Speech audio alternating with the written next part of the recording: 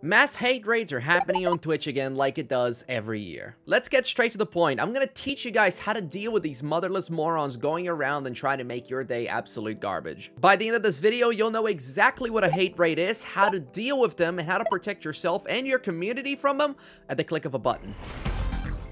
How's it going, guys? Hope you're all having a fantastic day. My name is DeSynkro. Guys, this is not the kind of video I usually do, so I do apologize if I seem a little bit more serious this video. This is not a happy, chappy Syncro video. Every single year, hate raids happen on Twitch, and everyone seems to lose their mind every time this kind of stuff happens. This kind of stuff is nothing new, but if you've never seen it yourself, heard about it, or even had it happen to you, I don't blame you for not being too familiar with it. If you happen to be a person who doesn't really know what a hate raid is, let me explain it for you. Hate raids are when a bunch of people or one person controlling multiple accounts remotely come into your chat and start spamming obscenities like racial slurs and all that nasty crap to try and make you feel uncomfortable and get a reaction out of you. That's literally what all these losers are there for. They're trying to get a reaction out of you. They want to make you upset, they want to make you angry, they want to make you uncomfortable, they want to see you end your stream. You give them the attention that they want, they'll keep doing it, and they'll keep coming back for more. This is why this saying, "don't feed the trolls," is very popular in the internet. These kind of things aren't exclusively to Twitch though. This happens in every single platform. Twitch, YouTube, Facebook gaming, you name it. It's just unfortunate that Twitch is one of the platforms that often gets hit really hard with it because it's predominantly live streams.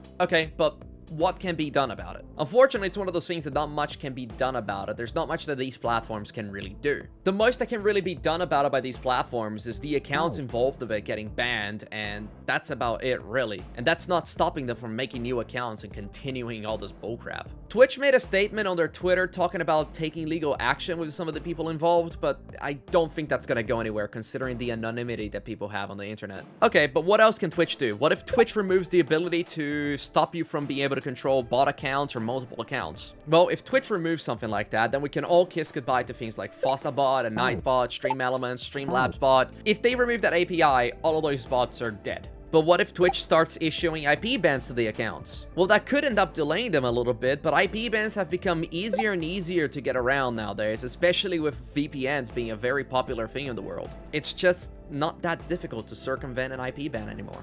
So let's think of it like this. Instead of waiting and relying on the platform to protect us, why don't we fight this off ourselves? We have all the tools that we need, we just need to learn how to use them efficiently. The first big piece of advice that I can give everyone here is to familiarize yourself with your moderation settings. If you need any help with that, boom, I've already made a video for you guys going through every single moderation setting on Twitch. Whether you want to make your chat rules more loose or strict is really up to you. If you want, go watch the video so you know exactly what each option does. Twitch has added a required email and phone verification feature that you can turn on, but just like how you're getting smarter watching this video, these morons are getting smarter as well, and a lot of them already have email verified accounts.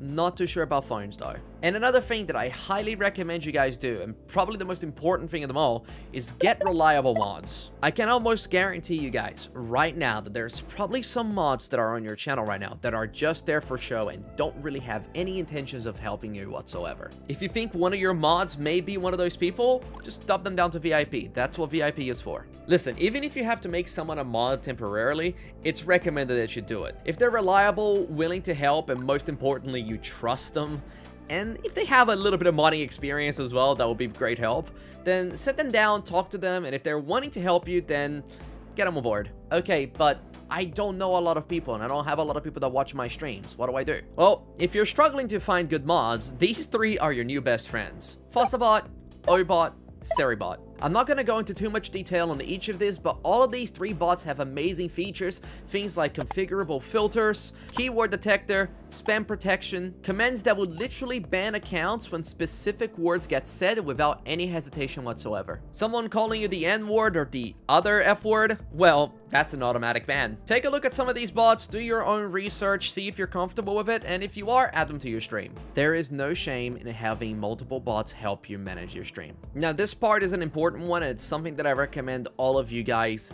not do. If you are hit with a hate raid, do not give them attention. Don't react to it, don't end your stream, don't get upset or angry. Listen, I know it's difficult. I know when the problem is right there in front of you, it's really difficult not to give it attention and do the things that I told you not to do. But you have to push through and not do so, because the moment that they give you attention, they're gonna hit hard and they're gonna keep coming back for more because you gave them what they wanted. Also, no matter what another streamer tells you, and no matter what Twitch tells you, do not put on follower-only mode. If you put yourself in follower-only mode during a hate raid like this, you are setting yourself up to either get follow botted or have a bunch of unwanted followers on your channel that then will be notified when you go live next. They're just gonna be waiting. Follower only will not protect you. It may delay them for a bit, but it's not going to protect you. If you're going to set a restriction to your chat, I highly recommend sub-only mode. Sub-only should do the trick if you're an affiliate or a partner. I understand that non-affiliates can't use sub-only, but I would still highly recommend not using follower-only. Try setting your chat to emote only or a slow mode. Turn those on and then calmly explain to your audience what's going on, ask them to be patient, and keep going with your stream. Twitch also has a clear chat feature which will clean up your chat, so if things are getting a little bit spammy, hit that button. So if you have an Elgato Stream Deck, this next part will be quite useful for you. We're going to set up our Elgato Stream Deck to have an emergency button that you can turn on and off a bunch of features that will keep you protected from stuff like this. Let's get this started and sorted, so then if you unfortunately do come across a hate raid, you'll be able to sort it out really quick. So first things first, on your Stream Deck, come over to the Stream Deck tab and get yourself a multi-action switch. Then scroll down and look for your Twitch tab, and the first thing that we're going to add is a clear chat, followed by a chat message. Add a chat message, and then write something along the lines of, "Stay calm, we are currently dealing with a hate raid, sub-only mode has been enabled, we'll return things to normal shortly, in the meantime, enjoy the stream." Then add a sub-chat. Make sure that it says activate. If you're non-affiliate, you can turn on slow chat and emote chat. If you want to add a marker so then you can keep track of what happens, add a create stream marker.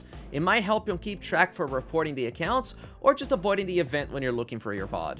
Another thing I would advise doing as well is adding a few source switches to turn off your notifications. So things like your channel alerts, follow alerts, and stuff like that. That way, if they do go as far as to follow bot you, you can turn off the follower notifications and you won't get spammed with it. If you want to be cheeky, you could also make it so it plays an ad when it happens, but it's up to you. But I mean, if you have a bunch of losers in your chat trying to make you feel miserable, you might as well profit off them, right? Next, go ahead and click the little 2 up here.